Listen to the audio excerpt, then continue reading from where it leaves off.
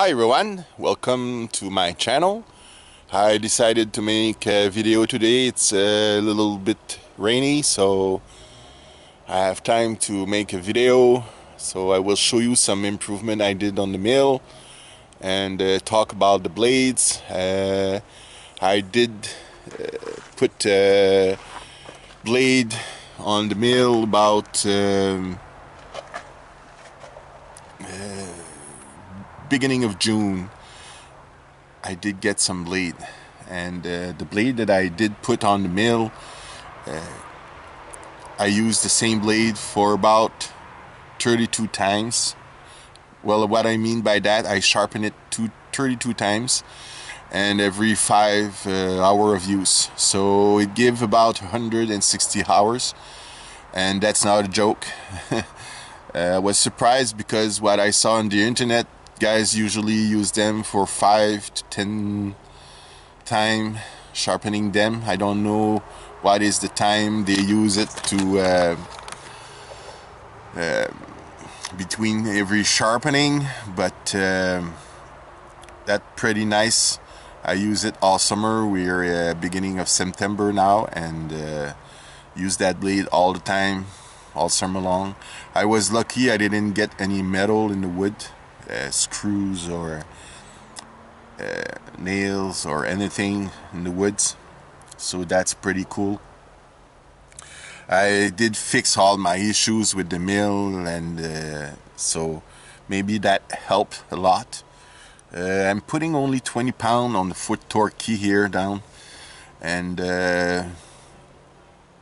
I don't know if it's because of that, but at 20 foot-pound I don't have any more wavy cut, so I don't figure it's necessary to put more pressure on the blade than it is. So it's working fine. This way, if I have, let's say it starts to wave, I can use it 5 hours for good, maybe sometime more, and I didn't have any wavy cut. It starts to wave when your blade's getting dull, but I didn't wait until that time, so I did sharp them every 5 hours with my little sharpening tools there from Norwood. Work really nice now, and so I did sharp that blade 32 times. Can you believe it? And I did put it on the set tools one time after 15 times sharpening it, and it didn't have any I didn't have to set the teeth that much. Only 1 or 2 teeth were offset, so that's not bad. And I did get some steel. I will show you here. I did some mods on the mill.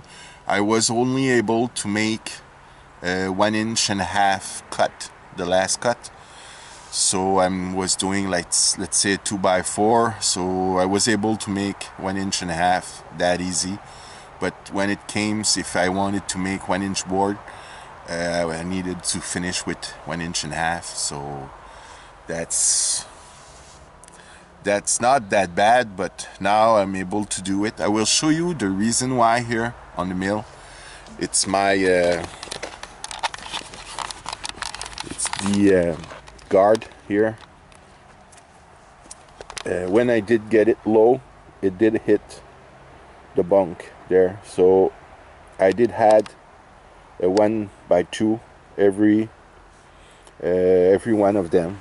I have no one now, so all the way there. So what I did, I only have a bolt hooked up there with the flat bar on each side, and I have 2 little flat bar there to keep it from moving this way, and only one there with 1/4 inch bolt there holding it down. So I did put big logs, didn't have any issues, worked really nice. It's stable, and boards are all equal. Worked pretty nice, and it didn't cost that much. I don't remember the price, but it's $2.50 a pound where I buy it. So And then I took some tubing, they were brand new, so not that bad. The next improvement I did on my sawmill, you see here there's a flat stock there, welded down with a hole. That's where this piece of metal here was in there. So I needed to come in front to engage the blade, or needed to go through this here. So I have my handle here, I need to go there.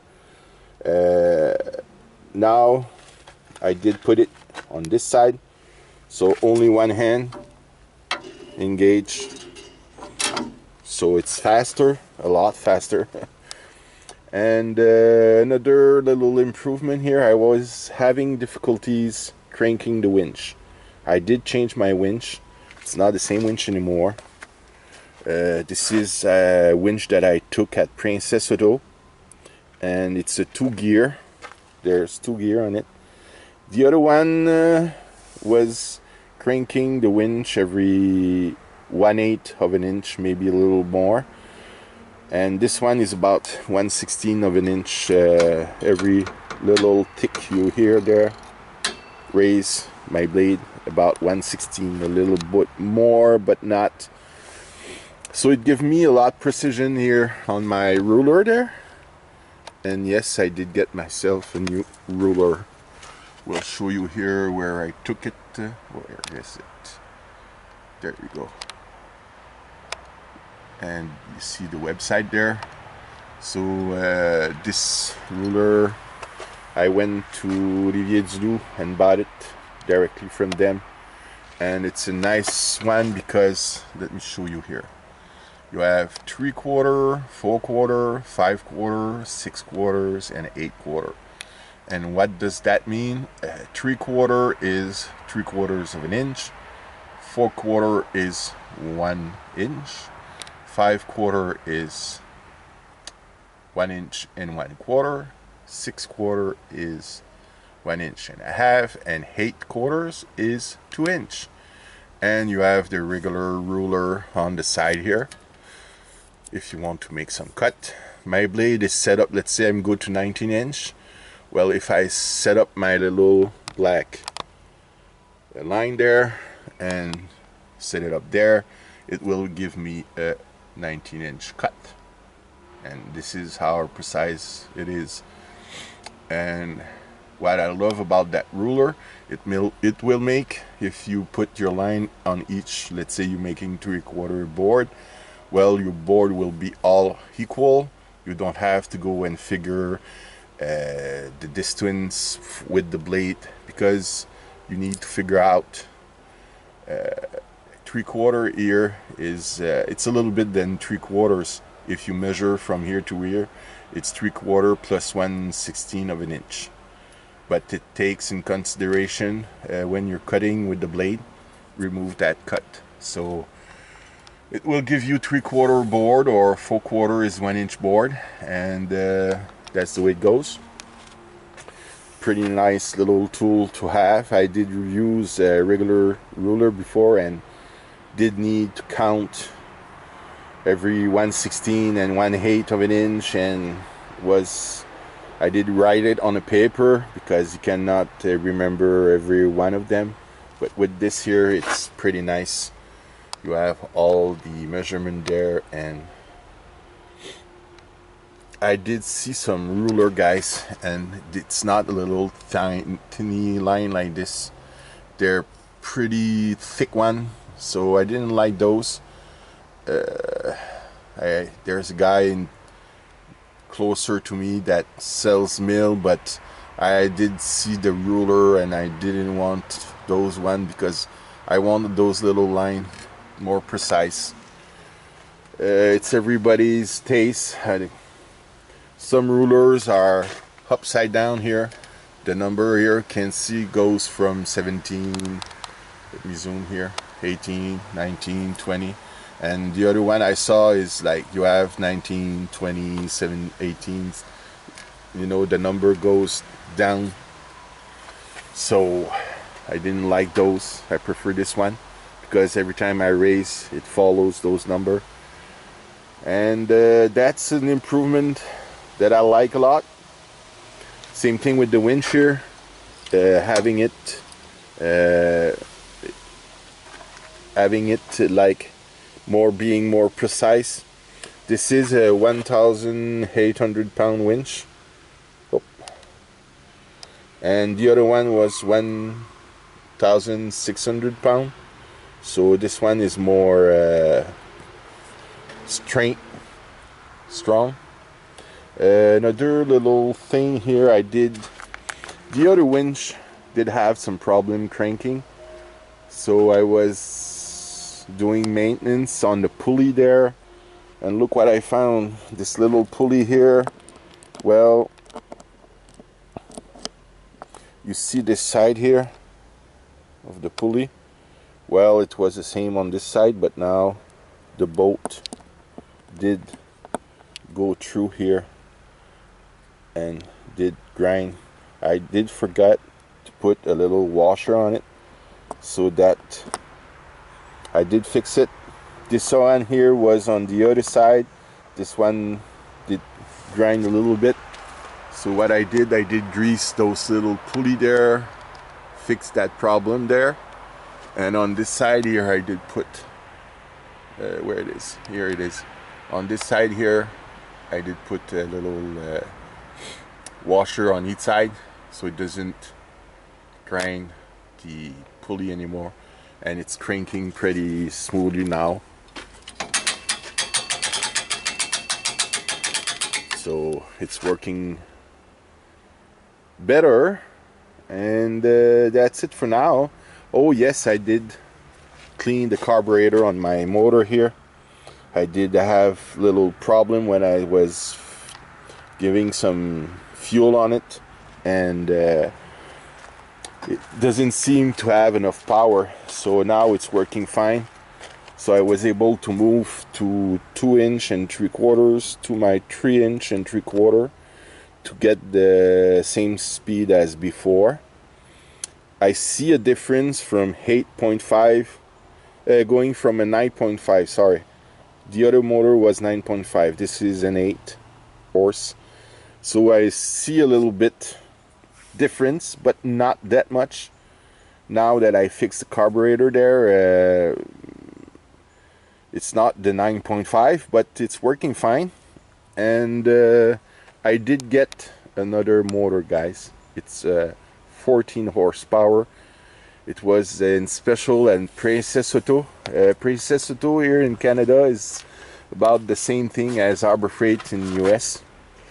And can't wait to swap that motor and to try it out. It will come soon. And yeah, I can't wait to try that motor.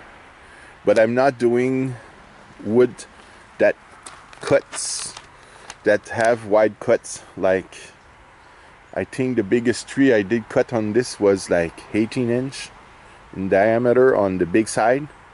So, and I 9.5 did cut it.